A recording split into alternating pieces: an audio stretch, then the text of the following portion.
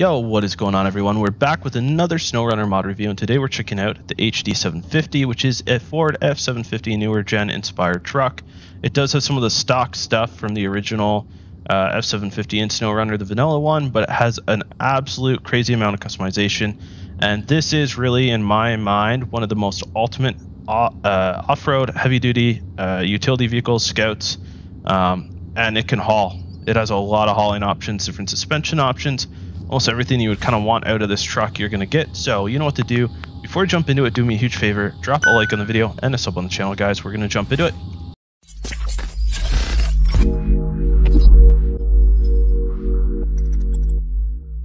All right, time to customize up the HD-750. This comes from Redline Creations. It is new on Mod.io. There's a good chance it's going to end up on console. I believe this is a Ford F-750 inspired truck. More recent gen, as you can tell by the angled headlights. So we're going to customize it up and see what it can do. So we have 5 engine options. The Redline HD triple turbo spec with 1,400 pound-foot torque. This triple turbo tune is for the spirited driver. Stockish HD triple turbo spec. This 900 pound-foot 6.7 liter diesel engine has plenty of power. Pair it with the stockish 6-speed or heavy tow and haul 4-speed if you prefer a lower top speed. Tow and haul 1,600 pound-foot torque, triple turbo speed, has loads of torque for heavy hauling. Use the heavy tow and haul 4-speed or stockish 6-speed for a lower top speed. Use the Trail Rig 6-speed if you love speed. Then we have the Trail Rig HD triple turbo spec with 1,200 pound-foot torque. This turbo tune is ready for just about anything you throw at it. And the vanilla spec diesel based on the SnowRunner F-750 tune. So we got some really interesting engine options here. I kind of like the tow and haul one because this isn't really going to be your off-road scout. That's how I mean, you could use it as an off-road scout 100%, but I do think this is going to be a lot more versatile of a truck than just being used as a scout. So what we're actually going to do is go ahead and we're going to use the tow and haul 16 pound. So we got heavy tow and haul 4-speed, stockish 6-speed, tow and haul 10-speed, which I think would be kind of, you know, better for a little bit more highway driving, and that's where the additional 6 gears come from. We got the Trail Rig 6-speed. The Swiss Army knife of transmission seems to do everything well and has less gear hunting due to only being 6 speeds. And we have the vanilla 6-speed based off the F-750 tune. I love that they added in the F-750 tunes here, but we're going to go with the heavy tow and haul 4-speed. Suspension, we have King of the Semis active, King of the Semis max active, Trail HD active, Trail HD max active, Trail Rig active, and Trail Rig max active. We're going to go with the max active here for the King of the Semis. Seems to be the biggest lift, and it is active, which is nice. So you have the option to keep it kind of somewhat stock while you want to tow. So we have a lot of tire options for off-road. We got 58 to 62 and maybe higher. We got the Stockish Military Runner MVT, Stockish X Runner, Baja Runner Pro XS, so Super Single Military, Super Single X Runner, and the Super Single Baja Runner. We got that same variant available in 62. And then you have Redline, which is a little bit more OP, obviously. Now, I don't think I want to use, and we have Cheater, so this must be extremely OP, obviously. I want to go into Mud Tiner. So you got the Rut Runner, Super Single Rut Runner, which is a dually Super Single, and it's just Rut Runners.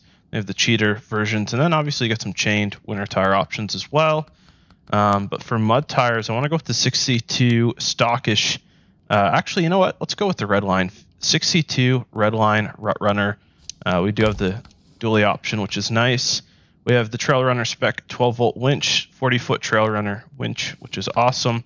Deflock on, frame add-ons. So this is where this truck becomes extremely versatile, and it's really cool to see more mod developers provide this kind of customization. So we actually have the log carrier front, the crane, another crane with more power, log loader crane with more power. We got the traditional loading crane, and we got saddle high and saddle low, or you just keep the truck bed on. I'm kind of, you know, I wish there was like a 5th wheel hitch or something along those lines, but still you could probably haul a decent trailer with the other one. So bumpers, we got the 12 gauge HD bumper, the Black Ops HD bumper, and the Landmine HD bumper. The Black Ops one is pretty cool. It has some lights in it, so that's what we're going to roll with. Now, suspension, we have damage control, So it's basically a no damage setup. We got two versions of it. And we got the standard suspension. It reduces the collision damage taken to the suspension wheel. Is not compatible with some of the redundant damage control add-ons. So I don't know if you want to go heavy duty, but let's go with it. The reason why I'm thinking about it is sometimes you do. Okay, so we got modern LED lights, stock headlights. Okay, this is cool. So we got the modern lights, or you could go stock. I like the modern, and you can see the angled look. So this is a newer gen, maybe even latest gen. Open close hood, license plate chassis frame mount, mud flaps rear. But does it get rid of the box? That's what I'm kind of. Yeah, it gets rid of the box if we add that. So let's remove that. Let's go back down to frame add-ons. We don't have an add-on. So how do we get the truck box back? It's kind of my only question. Okay, we'll keep it like this. We got the earth radar, mud flaps, the license plate on the chassis, tow and haul. So we can add actually frame mounted. Okay, this is good. So we can add the different hitches.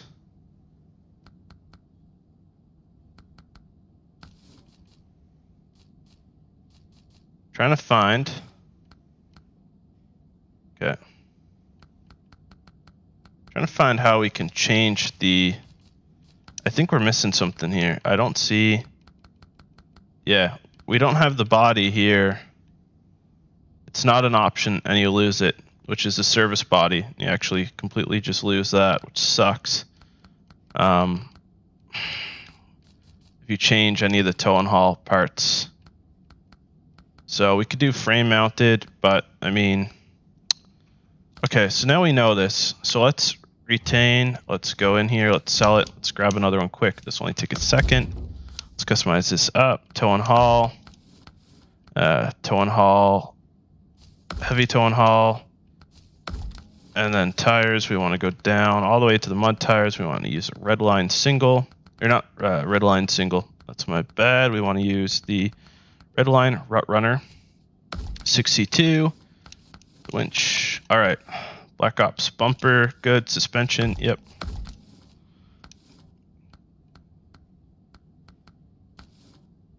All right, tow and haul. So this gets rid of the box as well if we add the gooseneck frame mounted. But it should be able to fit in the box is what I was thinking, but I guess not. So we can use a shorty hitch, which is frame mounted. It goes underneath the back bumper, which can be kind of difficult. There's a service body bumper. There we go. Okay, that works. Exhaust and snorkels. So these ones remove. Okay. So dual muffler exhaust works. Fender mounted snorkel. We're going to take that, and we got to keep that muffler on. Damage control engine. So you can reduce the damage everywheres. So this is actually no damage for the suspension. I don't think we need to actually do any of that, but we've got goodies that we can add. So it's fuel tank, stuff like that. This one's really good. Goodies max, 3,000 repair parts, 20 spare wheels, and 3,000. And we got some recovery gear we can get here that'll work with the service body. Recovery roof rack. So this is cool. I like this. Service body headache LED lights, and we could actually put a flatbed on here. Now this is really nice. We could switch this to a flatbed, and all right, this makes sense. And you could add something like a spare tire or the toolkit in there. That is cool. I like that quite a bit actually. We can add some smokestacks if we want to the service body. All right, so we got Big Rig Classic HD Forged or the military or militant recovery beadlock. I really like the HD Forged, and we got some cool colors. I really like the red. It is Redline creation, so that's what we're gonna go with. We're gonna pull this bad boy out and see what it can do. So first things first, I absolutely love the interior in this so far. It doesn't have a Ford logo or anything like that, but the gauges work. We do have the driver and passenger and the rear view cameras mounted in the radio. Now this was something that we did with a front trail cam in the 2021 Toyota Tacoma TRD Pro with Iceberg, and I think it was the first one then to have something like that in the radio, so it's cool to see others end up doing this. Redline Creations has really come a long way since they started modding. The interior is detailed, like look at the carpet, and it's incredibly realistic. Even the stitching on the center armrest. Mirrors work. This is absolutely brilliant. Engine sound, startup noise is quite nice. We can operate the hood. Let's check out the hood. Under the hood, we got a really detailed engine. You can see the twin turbos there, triple turbos. We can activate the radar if we want. There's one built in. We can open all of these drawers, or whatever you want to call them. And we can open all of these ones. Kind of adds a little bit of a role play and unique experience here. And we can go ahead and close all those. We can also drop the tailgate, which is nice. And of course, we can change the suspension mode and add a little bit lift. So if you're not hauling, you could go with this kind of a lift. I don't know if you'd want to haul with this heavy of a lift. These engine sounds are incredibly nice. The steering is quite responsive. It is a lot more responsive than I kind of imagined it would be, to be honest with you.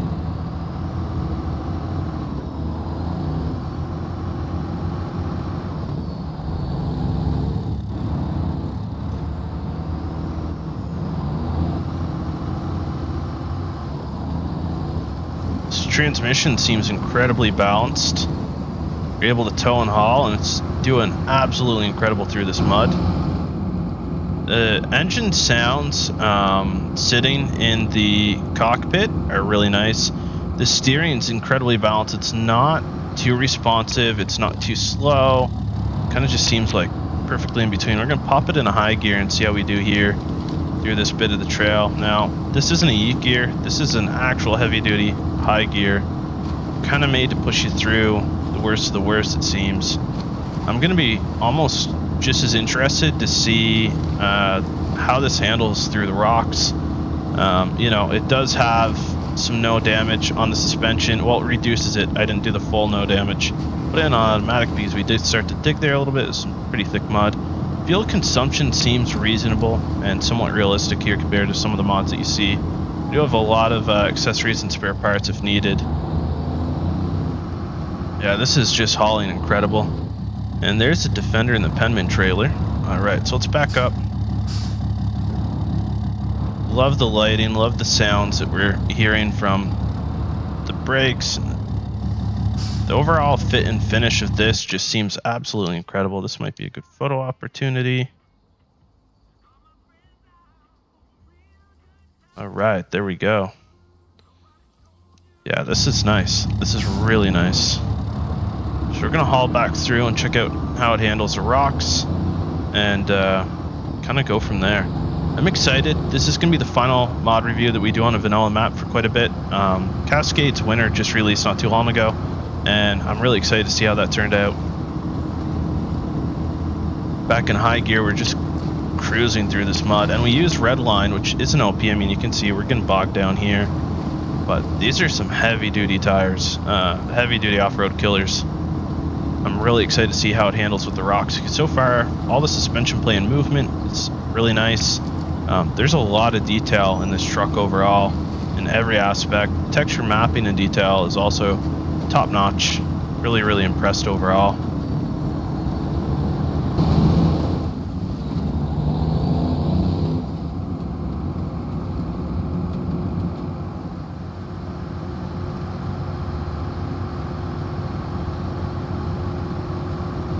And so this automatic, you actually do better in high than you do in automatic, but it's good to know ahead of time because you are going to want to use automatic in certain speeds here. This is what I would consider like a heavy-duty off-road hauling suspension. Great for recovery, great for hauling trailer through some stuff that you probably don't want to haul through in the first place, but it's not great on the highway. So if you're using the 10-speed tow and haul variant, I think you'd make out a lot better, but it's providing a lot of versatility for off-road because in the mud you're not digging anywheres really.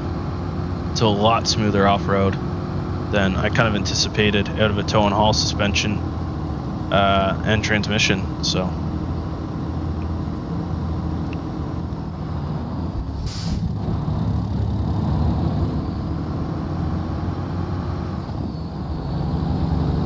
and now we make our entrance in here with the crawling. See how we do. A lot of these rocks I think are going to be reasonable for us to crawl through. We're not really struggling at any point at all. We're not digging in, and some of this mud is pretty soft and pretty deep.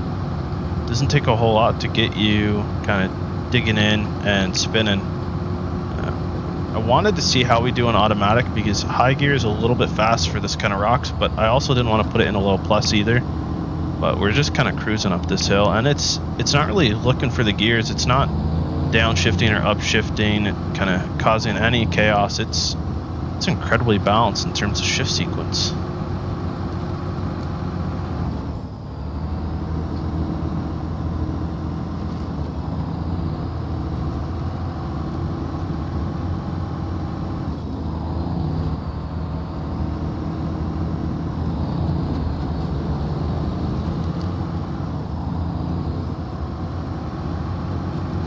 We made it. That was nothing for this rig. Absolutely nothing. I think what we're actually going to do is leave this truck up here so we have it, and maybe we'll look at completing 2 New Horizons for a separate video. See how far we can get here without causing any issues. You got a little bit of damage on the doors, but nothing crazy. I mean, we did hit some bumps pretty hard, but that's to be expected. The braking's incredibly responsive, not too responsive. Look at that detail in the drive shaft, incredible. Alright guys, that's going to be the end of this mod review. 10 out of 10 recommend. The mod link is going to be in the description if you want to jump in and hang out in the Discord, or maybe link up for some co-op. The Discord invite is in the description as well, guys. Catch you at the next one. Don't forget to drop a like on the video and a sub on the channel.